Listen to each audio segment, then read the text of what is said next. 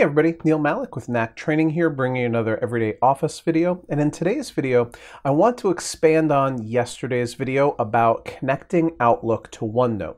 If you didn't see yesterday's video, go ahead and click the link up above now. Now let's move forward. The basic concept from yesterday's video was that everything from Outlook automatically dropped itself into either the Inbox tab, the Calendar tab, or the Contacts tab, depending on whether it was an email, a meeting, or a contact. Now, what's interesting is, of course, you have these emails coming in from people like Eric, and then under contacts, we have Eric as a contact. And it seems perfectly reasonable that I would want to be able to go to this email from Eric and connect it to Eric's contact information so that if I want to see more about Eric, I can expand upon that. Or if I have a meeting and Eric is going to be at that meeting, I need to be able to then say, hey, okay, so what do I know about this person, Eric? And I need to be able to link back to that. Now, you can use standard hyperlinks in OneNote, but I find that they take a little while. So for instance, here, if I said this was from, and I wanted to say it was from Eric Goodwin, right? I could highlight the text Eric Goodwin. I could use the Insert tab at the top of my screen and choose Link, and then tell it that I need to go to someplace in my Outlook supplement notebook within Contacts and find Eric Goodwin's page. That's fine. There's not anything necessarily wrong with doing that. However, there is probably a faster way if I get good with this. So notice here, if I click OK, now here's a link to Eric's page, and I can click on it and I can see Eric's information.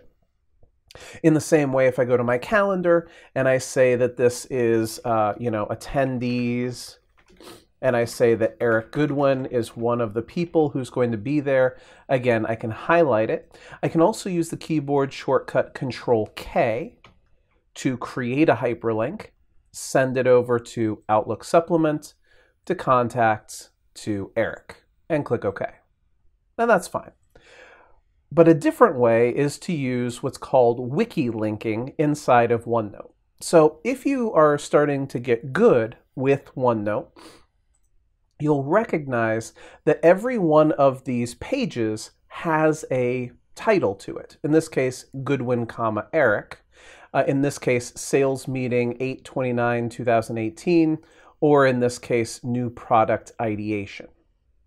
So let's say that I wanted to link to Eric Goodwin's note about his contact. One way to do that would be, say, it's from, and then do the following. Put in 2 square brackets. That's the key next to the P on the keyboard.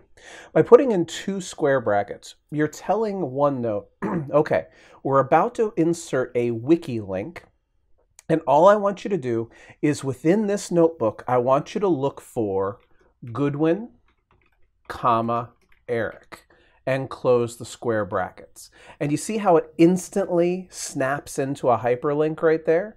And I say, oh, I wonder if I click on this link, and just like that, yes, it takes me to the information about Eric Goodwin. Now, on top of that, let's say that I make another tab, and this new tab is about company information. And I know that Eric Goodwin is from a company called GMX, and I store information about GMX, like where's their headquarters, it's at 123 Main Street, their phone number is 212-400-4000, right? And their CEO is Bob Bobson, etc. Now, of course, if I've got a person like Eric Goodwin who's from GMX, it stands to reason that I would want to be able to see all of Eric's information, all of GMX's information. So right here, again, using that wiki link idea, I can simply click in here, put in 2 square brackets, and then type in GMX.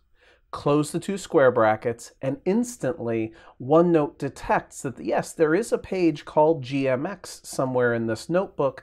I can click on it, and I can go directly to the notes about GMX.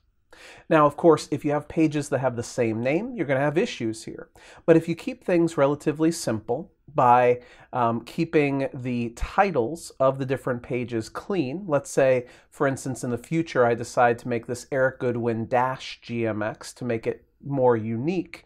Then I can be guaranteed that my links will work every single time. So creating a wiki hyperlink inside of OneNote is as easy as putting in 2 square brackets and then the name of whatever page you want people to go to. And so very easily, names like Goodwin, Eric, and close the 2 square brackets creates a link back to Eric Goodwin's